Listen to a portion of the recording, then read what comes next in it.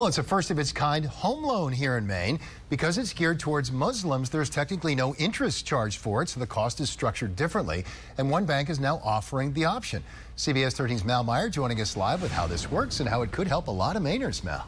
Well, Greg, it's difficult to say just how many Muslims there are here in Maine, but some estimates put it right around 15,000 people. Many might avoid getting a home loan altogether because of their religion.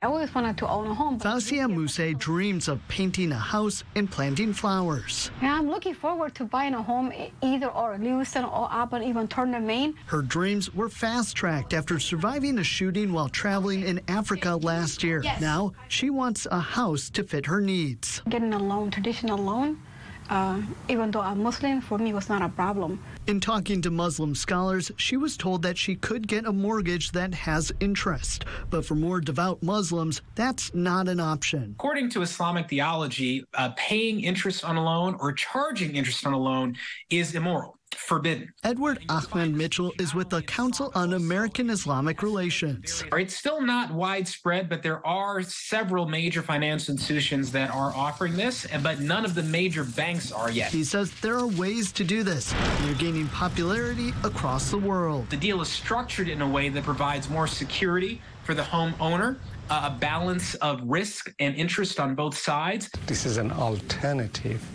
way of financing home ownership.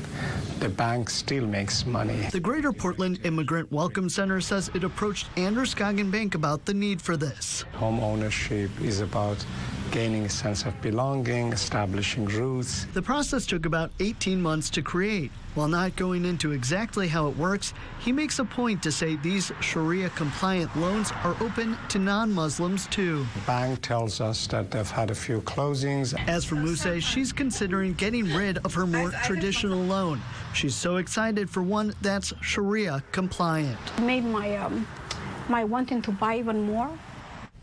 And Androscoggin Bank CEO says in a statement that they're excited to offer access to financing alternatives to their new Mainer neighbors, adding that it's inspired them to listen deeply to all stakeholders to identify new challenges that they can lend support to. Live in the studio, I'm Mal Meyer.